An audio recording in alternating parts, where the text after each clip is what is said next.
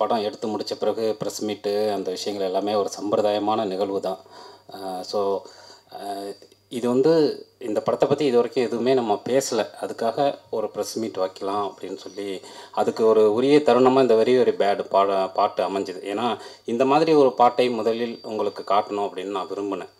ஒரு படத்துக்கு எது வந்து ஒரு அடையாளமாக இருக்கும் அப்படின்னு யோசிக்கும்போது இந்த மாதிரி ஒரு விஷயம் இருக்கணும் அப்படின்னு விரும்பினதுனால தான் இந்த நேரத்தில் இந்த ப்ரெஸ் மீட்டு அரேஞ்ச் பண்ணோம்.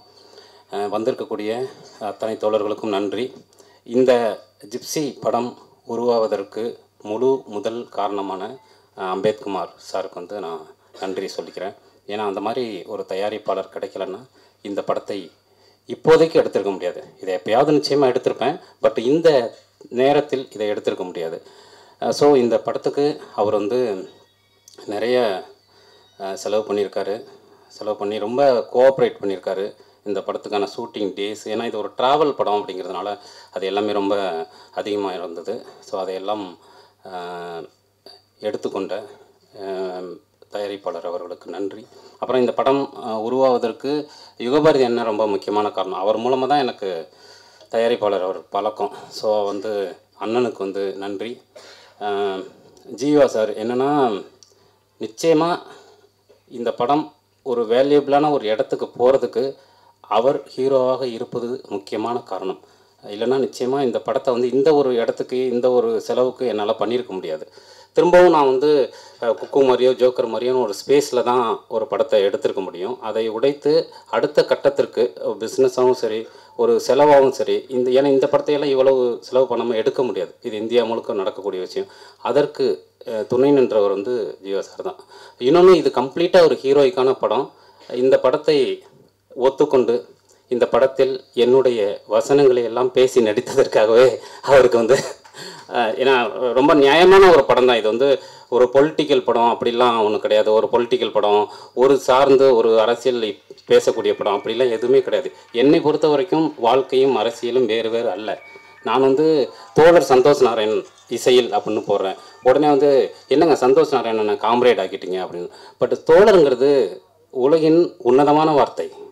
அது வந்து ஒரு தோழர்னாலே வந்து அது ஒரு அரசியல் வார்த்தை அல்ல. அது அரசியல் வார்த்தை தான், பட் ஒரு கட்சி சார்ந்த வார்த்தை அல்ல.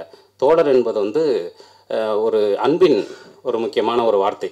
அப்படி தான் அந்த தோழர் நீ எல்லாரையும் தோழர்னு கூப்பிடலாம். யாரெல்லாம் நீதிக்காக போராடுகிறார்களோ, யாரெல்லாம் அநீதிக்கு எதிராக தன்னை ஏதோ ஒரு தளத்தில் நிறுத்தி கொண்டு பேசுகிறார்களோ அவர்கள் எல்லாருமே தோழர்கள் தான். அப்படி தான் வந்து இந்த படத்தை இதை வந்து இந்த படத்தில் ஜிப்சி வந்து ஒரு தோழன் தான். ஸோ ஒரு தோழனின் குரலாக இந்த ஜிப்சி இருக்கிறது. அப்புறம் இந்த படம் வந்து கம்ப்ளீட்டாக ஒரு லவ் மியூசிக்கல் படம். அதில் வந்து கொஞ்சம் அரசியல் இருக்குது. அரசியல்னால் நம்ம மனித வாழ்க்கையை பேசக்கூடிய, மனிதத்தை பேசக்கூடிய, ஒரு நியாயமான மக்களுக்கான அரசியலை பேசக்கூடிய ஒரு ஸ்பேஸ் இருக்குது. அவ்வளோதான் இந்த படம். மற்றபடி இந்த படம் அப்படி வந்திருக்கு இப்படி வந்திருக்குங்கிற எந்த விதமான பில்டப்புமே இல்லை. உண்மையிலேயே வந்து எந்த ஒரு டைரக்டருக்குமே தன்னுடைய படம் எப்படி வந்திருக்குன்னு எனக்கு தெரியவே தெரியாது. அது வந்து படம் பார்த்து தேட்டரில் பார்த்தா தான் தெரியும். சதுரங்க வேட்டை படம் எடிட்டிங் நடந்துகிட்டு இருந்தப்போ வினோத் எனக்கு நல்ல நண்பன், அவனுக்கு ஃபோன் பண்ணி என்ன படம் எப்படியா வந்திருக்கு அப்படின்னு கேட்டப்போ, ஐயோ தெரியல சார், பொம்மையாக ஓடுது சார் அப்படின்னாரு. ஸோ அப்படி தான் வந்து ஒரு படம் வந்து எடுத்து எடிட்டிங் முடித்து தேட்டருக்கு வரும்போது நமக்கு பொம்மையாக தான் ஓடும். அந்த படம் எப்படி வந்திருக்குன்னு தேட்டரில் வந்து படம் பார்த்த பிறகு தான் தெரியும். பட் இந்த படத்தை வரைக்கும் எனக்கு ஒரே ஒரு விருப்பம் இருக்குது. இந்த படம் குறைந்தபட்சம் என்னுடைய தயாரிப்பாளருக்கு அவர் போட்ட முதலீட்டை சம்பாதித்து கொடுத்து விட வேண்டும் அப்படிங்கிற ஒரு விருப்பம் மட்டும் இருக்குது. ஸோ அதை இந்த படம் நிகழ்த்தும்னு நம்புகிறேன். ஏன்னா இந்த படத்துக்கு அதுக்கான ஒரு ஸ்பேஸ் இருக்குது. ஒரு அரசியல் பேசுவது அதையெல்லாம் தாண்டி ஒரு கம்ப்ளீட் சினிமாவுக்கான ஒரு ஆக்ஷன் இருக்குது இந்த படத்தில். ஒரு கமர்ஷியல் பேக்கேஜாகவே இந்த படம் வந்து அடுத்த தளத்துக்கு இருக்குதுன்னு நான் நம்புகிறேன். ஸோ அப்படியான ஒரு விஷயம் நடந்தால் அதுதான் எனக்கு இந்த படத்தை பொறுத்த வரைக்கும் மகிழ்ச்சியாக இருக்கும். என்னுடைய தயாரிப்பாளரை இந்த படம் திருப்திப்படுத்தினால் அதுதான் மகிழ்ச்சியாக இருக்கும். அதுதான் அடுத்தடுத்து இந்த மாதிரியான படங்கள் வருவதற்கான ஒரு வழியாக இருக்கும் நம்புகிறேன். அப்புறம் இந்த படத்தில் வந்து செல்வகுமாரோடைய ஒர்க்கு ரொம்ப முக்கியமான ஒர்க்கு. ஒரு வருடமாக என் கூடவே இருந்து எல்லா இடத்துக்கும் சுற்றி காஷ்மீர் குளிரையும் நாகப்பட்டினம் வெயிலையும் பொறுத்து கொண்டு இந்த படத்தில் வேலை பார்த்த செல்வகுமாருக்கு நன்றி. சந்தோஷ் நாராயணன், இது வந்து கம்ப்ளீட்டாக ஒரு மியூசிக்கல் படம். இந்த படத்தில் வந்து ஒரு 9 பாட்டு இருக்குது. ஸோ ஒரு இசை படம் தான் இது. அதுக்கு சந்தோஷ் நாராயணன் மாதிரியான ஒரு அண்ணன் சொன்னது மாதிரி ஒரு நாடோடி இசை தான் தேவைப்பட்டது. அதை கம்ப்ளீட்டாக செய்திருக்கக்கூடிய சந்தோஷ் இன்றைக்கி வர முடியல அவரால். பட் சந்தோஷ் நாராயணனுக்கு வந்து ரொம்ப நன்றி. எடிட்டர் ரேமண்ட்டுக்கு ரொம்ப நன்றி.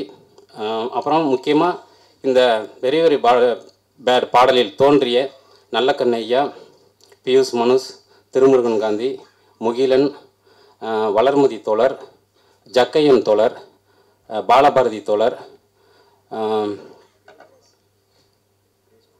கிரேஸ் பானு தோழர், அத்தனை பேருக்கும் நன்றி. ஏன்னா எல்லாருமே ஒரே ஒரு ஃபோன் காலில் நான் ஃபோன் பண்ணி வர முடியுமா தோழர்னு கேட்டேன். ஏன்னா எல்லாருமே நமக்கு தோழர்கள் தான். ஏற்கனவே குறிப்பாக நல்ல கண்ணையா தோழர் வந்து நம்முடைய பெரும் முன்னோடி.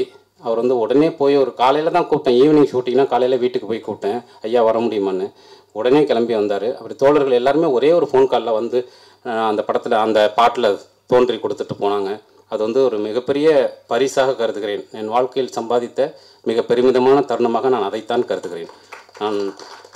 ஏன்னா எனக்கு என்னுடைய வட்டம் என்பது அதுதான். அதை நோக்கி அதை தான் நான் பேசுகிறேன். அவர்களின் குரலைத்தான் என்னுடைய கலையின் வாயிலாக ஒலிக்க வேண்டும்னு தொடர்ந்து நான் பேசிக்கொண்டே இருக்கிறேன். அப்போ நான் பேசக்கூடிய என்னுடைய பேச்சுக்கு உண்மையிலேயே குறைந்தபட்ச மரியாதை இருக்குது என்பது அவர்கள் வரும்போது தான் நான் புரிந்து கொள்கிறேன். அப்படி வந்த அத்தனை பேருக்கும் நன்றி.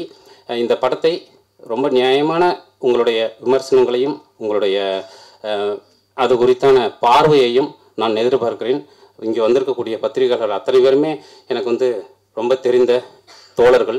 உங்களுடைய உற்சாகம் எப்போதும் எங்களுக்கு தேவைப்படுகிறது. நன்றி, வணக்கம்.